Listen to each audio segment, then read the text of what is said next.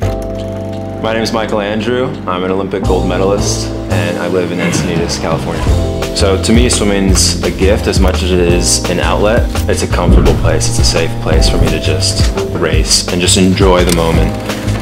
If everything in life is in chaos or going crazy, highs and lows, when I come into the pool, it's a medium that's always there and it's never changing.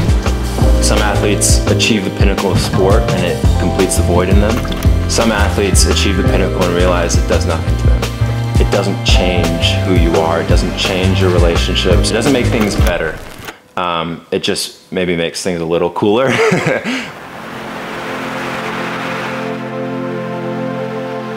What I realize is I have something that a lot of athletes don't, and that's a level of support and sacrifice that comes from my parents. As I see there's no stone that won't be unturned in order for me to succeed. At the end of the day, like, it's the coach too that's like, it's like, what? It's your fault. So I have to take responsibility, eh? But it's all good, eh? It's just swimming. Yeah. Yeah.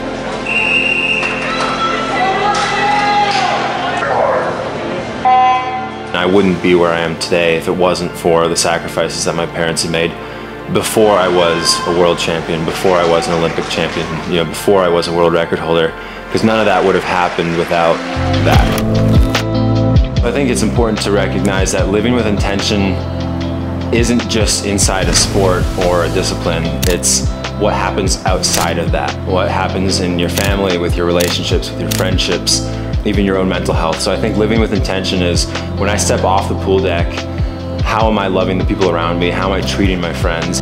Recognizing that I have something to give and something that I can use to bless others. I think that's really living with intention.